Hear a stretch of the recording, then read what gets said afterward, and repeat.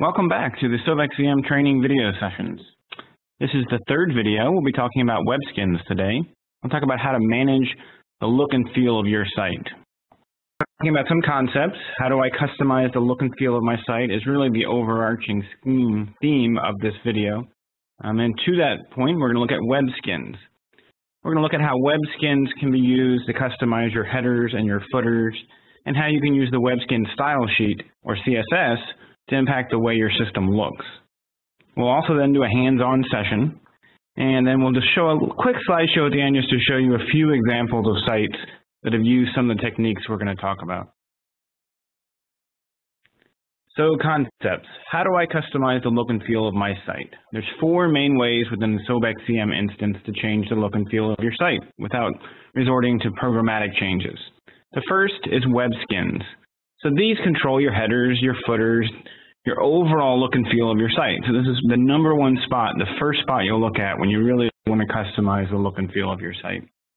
Aggregations, of course, also can have a custom look and feel. So each individual aggregation, you can make some customizations within that.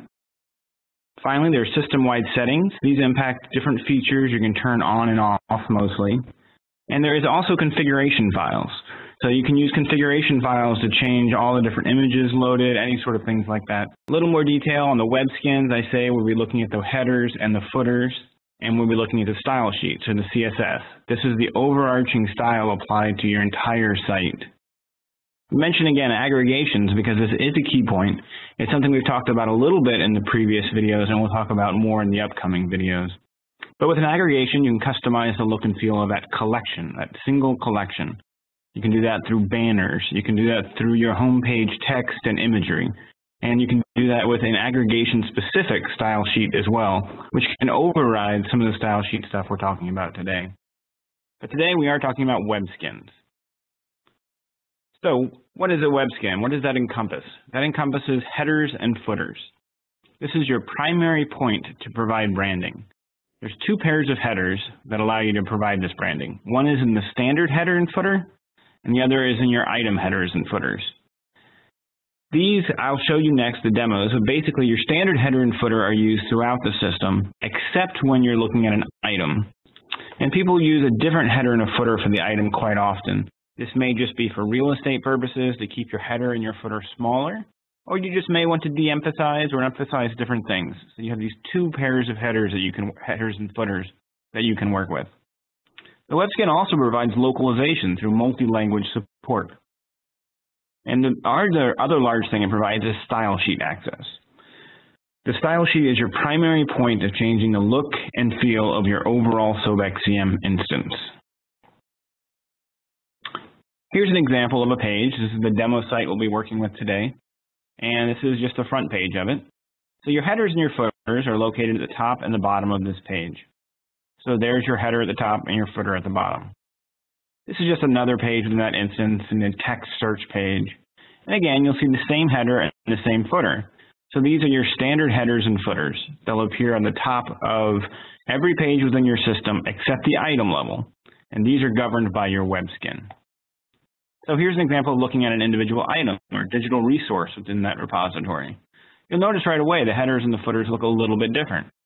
In this instance, we've done what we generally recommend is to make your headers and your footers a little bit smaller when you're looking at an item so that it doesn't pull away view from the item. In addition, many of the viewers for the items may encompass the whole page. So they may expand to take over the entire screen real estate.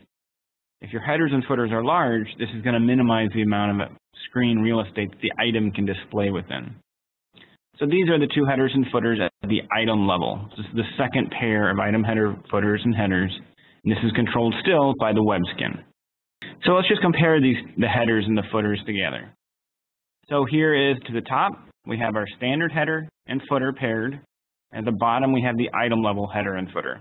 So you can see here, there's a big difference in how we've corresponded these two, the size of the images, many other features. Let's look at another example of this in action. This is the Digital Library of the Caribbean. So they've chosen a very simple header and a footer on this page. As you can see, there's not that much data.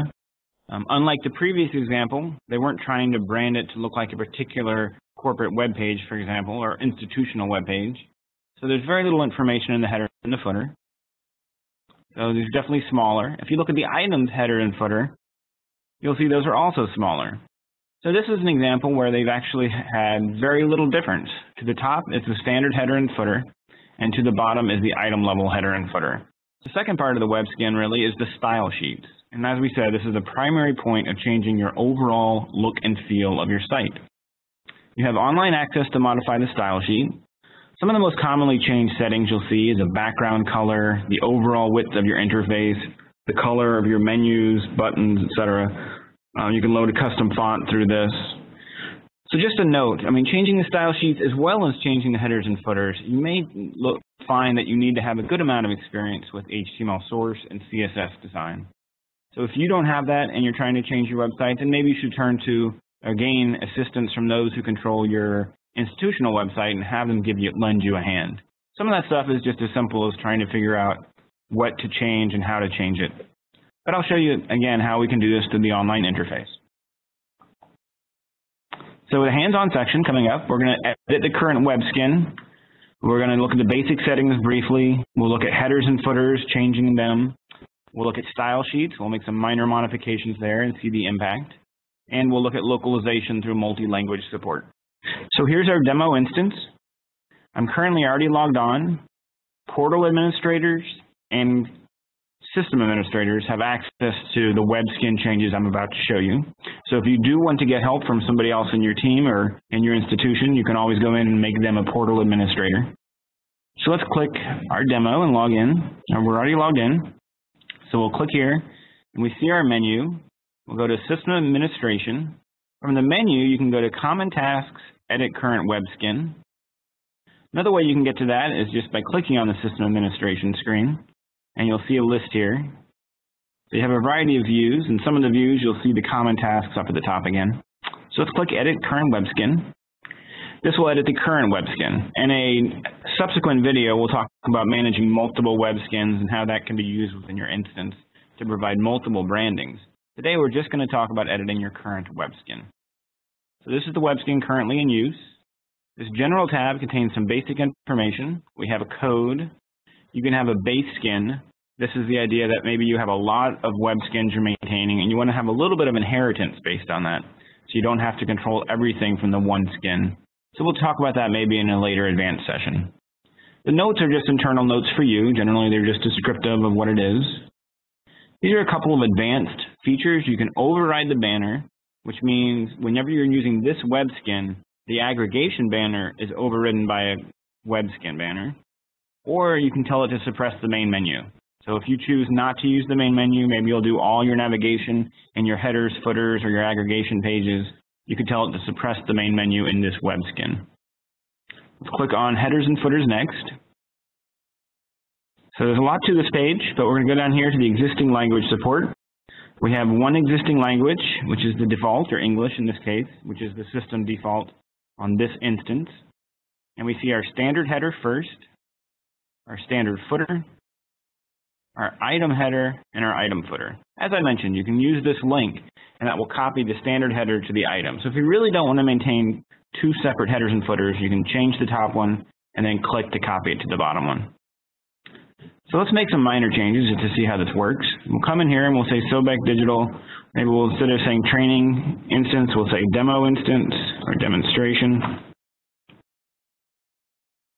Make a change to our header. We'll make a change to our footer as well, perhaps.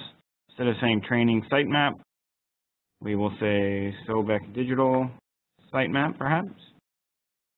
You'll notice as we're editing this, we're editing it in the source. It's often better to edit this in the source mode, since these are fragments of HTML. So you may have a starting div in this section, a closing div in this section. Sometimes if you put that into the non-source view, it'll have a little problem rendering. So I find it more convenient to use this source view. So we've made a couple changes. We'll hit save. You'll notice the buttons at the top. We have save and save and exit. Save is quite useful when you're making style changes, because this allows you to stay in CSS style or stay in the header work and then open up another tab and take a look and see your work. Save and exit will, of course, close this out. So let's pull up this instance again in another tab. So here's our instance. We can see we've actually changed it now. It says Sobek Digital Demonstration. And down here it says Sobek Digital Sitemap. So our changes took immediate effect. If you come back over here and your changes did not take immediate effect, you may just need to hit the refresh to get your browser to re-pull that data. So that's a very simple look at the headers and the footers. We'll be back in the very end of this training video to talk about multi-language support. But I'm going to go ahead and move over to the uploads next. So we saw some images. These are the images in the header and the footer. So if you want to use more images or change your images, the Uploads tab is a great place to do that. And you can also upload multiple things here at once. So let's hit Select Files, and let's navigate to where we want to go. So maybe we'll select a couple of images here. We'll say Open. You can see them both upload. And now we have 2 additional images added here that we can use in our web skin. You can also upload documents here. So there's a list of the documents you can upload. There's quite a few of them. We consider best practices to probably upload your source design files here. That's quite useful for later on, maybe a year or 2 down the road when you want to make a minor change. So we have an Illustrator file, a PostScript, a Photoshop, and we'll just upload a zip file while we're at it. Hit Open. Again, they all upload simultaneously. And we come down here and we can see our documents, our existing documents. So here you can now download them, delete them, view the URL. So you could always say view URL here. It'll give you the URL. And then you could come back into your web skin and you can come back down here maybe to the footer. And we could always change that image. There was an image in the footer.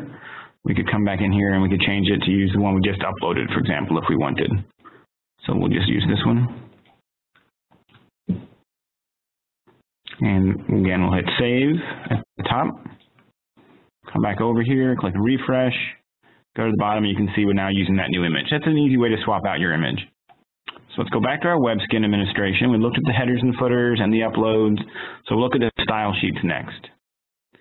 This is the style sheet. This is the primary point to change your instance. So anytime you're looking at this web skin, or looking at this instance in this web skin, the CSS is likely the last one loaded. So we mentioned some different things people can do here. You can change the width of your containers if you want to change the overall width of your instance. You can control, these are very custom things we loaded just for the Sobek Digital headers and footers so that it would follow the branding of a corporate site.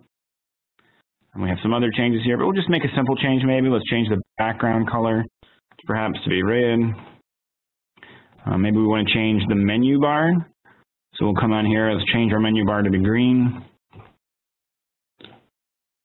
So again, it helps to have some CSS knowledge and ability to inspect the website and see what styles you have, see what styles are applying to colors, and then come into this area and you can change your CSS. So we made these changes. Let's hit Save. Let's go back over here perhaps, and let's hit Refresh to see our new CSS. And we can see our changes took effect immediately. The background is now bright red, and our menu is green. So you can see it's very simple to affect your CSS here directly online, and your changes should take immediate effect. So the other thing we want to show you is how to support multiple languages. Throughout the system, Sobek Digital supports multi-language source files. In this case, we only have a default header. Let's say we would like to add Spanish. We can tell it to copy from the existing, so we don't start with a blank one. We'll click Add. Let's click Save, just for good measure. But you do see now we have Spanish listed here. We're looking at the Spanish, although it's currently the same as the English. If you add a new language, you want to remove it, you can just click Remove. It will remove all your files again. So I have some of this translated into Spanish. I'll cut and paste this over. So we'll select all of this.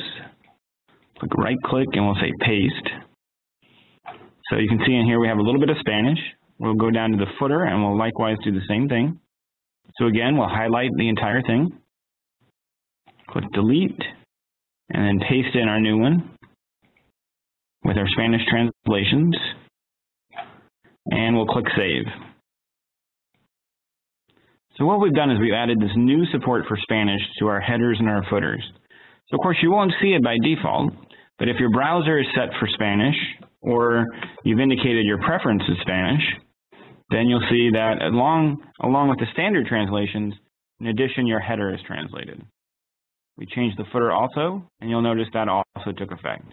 Using the headers and footers also allows you to create language-specific headers and footers within the system by using this new language and existing language support.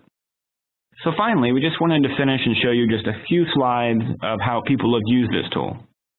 So these are mostly changes and instances that have only changed the web skins, or it's the largest part of what you're seeing here. That includes the headers, the footers, and the style sheets.